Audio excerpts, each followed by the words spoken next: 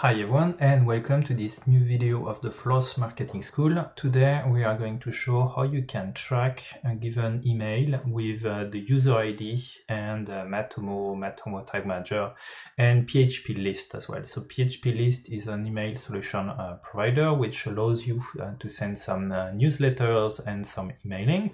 For the sake of this example, what we're going to do is that we're going to use a temporary email, right? That's the one that we're going to take. So this one represents one of the user of our database. So in our case, that's going to be Zoali, and I'm going to go over here. I'm going to add it to the list of my subscriber, right? If I click here on manage subscriber, I will see the list of all the subscriber that I have. I'm going to add one, and this one's going to be this given user, right? So we can give it, of course, a name and a first name, and this is my database, right? And within my database, I can add an attribute in PHP list. So an attribute will be, for example, like an extra name or whatever you want. So in my case, I name it lead ID.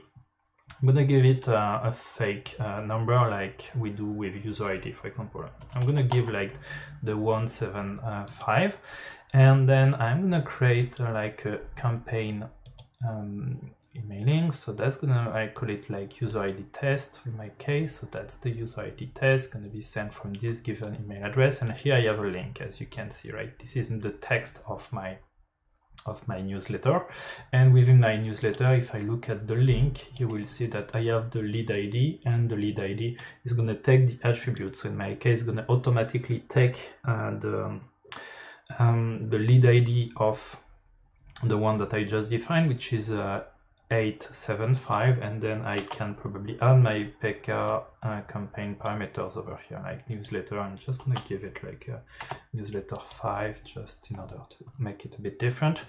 And yes, so here I just need to define over here what is the person I will send it to.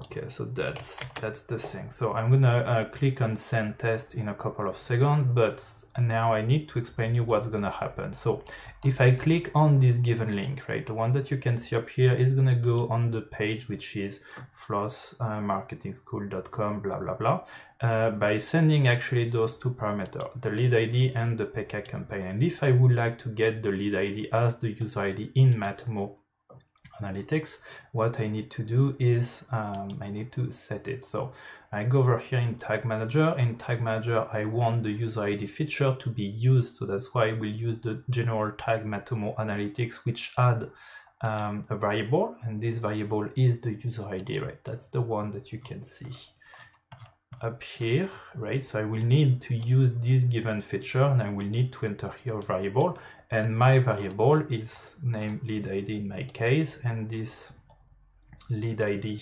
variable is the following one. It's a page URL parameter, so it's every time that I see a parameter within the URL which equals lead ID. So lead ID is the given parameter that you can see up here. So when Matomo is going to see a parameter which is named lead ID, is going to pick up the value which is just after. This is what it means here, right? So this is why I call it lead ID, and that's it. Actually, I don't have anything left to do except, of course, publishing my tag. So everything has been done. Here I have one tag, which is the classic Matomo Analytics tag with the user ID running. The trigger is all page views, and I just have two variables, and that's it normally. So we're going to see now if I send this given email. So I'm going to send it right now.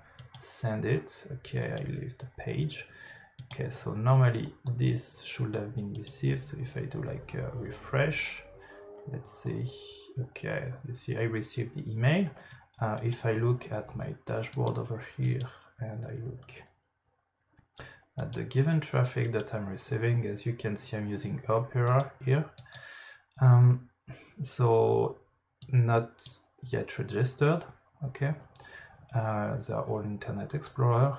And if I look over here and click over here, so now if I click on this link, so this link is redirecting to my PHP list software, so it's gonna have like a redirect, and here you see the lead ID took the user ID value, which is 875. That's because I'm sending it to the same email address which has this given lead ID, campaign newsletter number 5. And now let's see if I'm lucky enough. Let's see how this information will be pushed. Okay, so it's close to the right answer, right? As you can see, I get the Opera thing, I get my user ID 875, and here I still do not understand. Maybe it's due to PHP list, which is rewriting something or keeping something in memory, or I don't know what it is, but it keeps actually the information campaign name, which is not the one that I expected. So I'll probably need to dig a little bit more deeper into what PHP list is taking over here, because definitely the campaign name is not the right one. I could as well play with campaign keyword and things in order to see how the information are looking for, but just for the sake of this example, which was to show actually what is the user ID, I guess that it would be enough. And that's it for the video of today. I really hope that you enjoy it. Please feel free to try to insert the user ID within a newsletter or an email, and you will see actually those information coming out within Matomo Analytics. Once more, thanks for watching, and do not hesitate to share your videos and experience online.